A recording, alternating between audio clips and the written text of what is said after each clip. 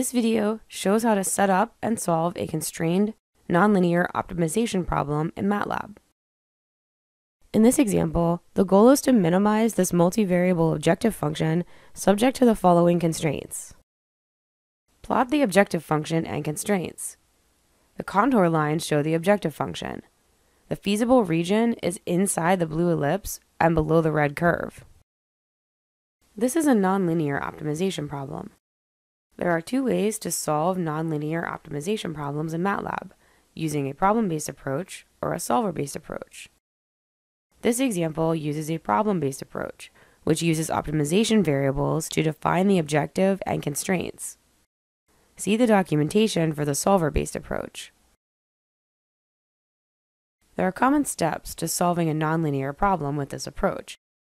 First, you set up the problem, define optimization variables, define the objective function and constraints, and solve the problem. Now that we've expressed the problem mathematically, we need to express the problem in MATLAB. Create an empty optimization problem container. The optimization problem holds the problem information, including the objective function and constraints.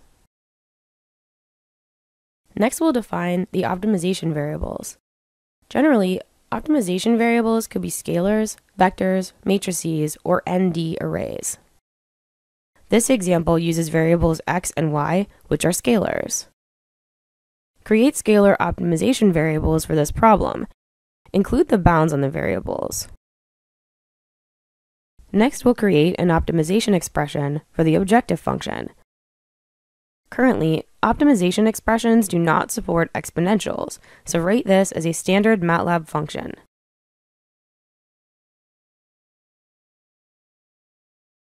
To use this objective function in the problem-based approach, you must use a conversion function, which creates an optimization expression. The file name of the objective function is passed with the @ symbol, which creates a function handle. This tells MATLAB to identify or point to the function, but not to execute the function as MATLAB typically would do without the symbol. Now add the objective function to the optimization problem. The problem now shows a non-empty objective and associated variables. This problem has the following nonlinear constraints. The first is a constraint that the solution lies in the ellipse. You can define this constraint as it is written and add it to the problem. The previous constraint was a polynomial inequality and could be expressed as an optimization expression. The second constraint has an exponential term and cannot be written as an optimization expression. This also has extra parameters beyond x and y and includes the variable a. Create a function with inputs x, y, and a. Convert the function to an optimization expression. Include the optimization variables and the parameter a defined in the MATLAB workspace. Express the inequality and add the constraint to the problem. Now we'll check that the problem formulation is complete.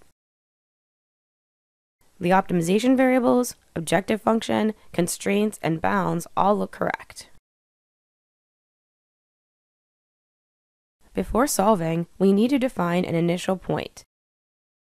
The initial values for x and y must be defined as a structure. Create a structure representing the initial point as x equals -3, y equals 3. Solve the problem from the initial point.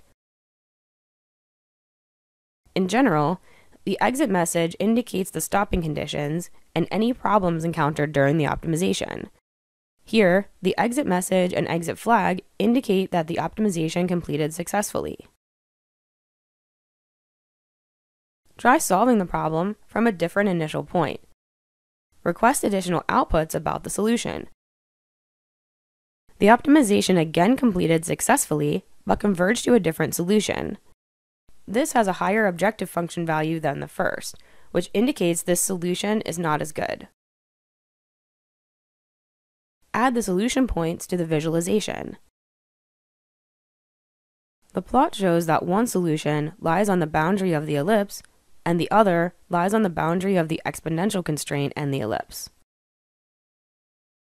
This video illustrated solving a constrained, nonlinear optimization problem. See the documentation for additional examples.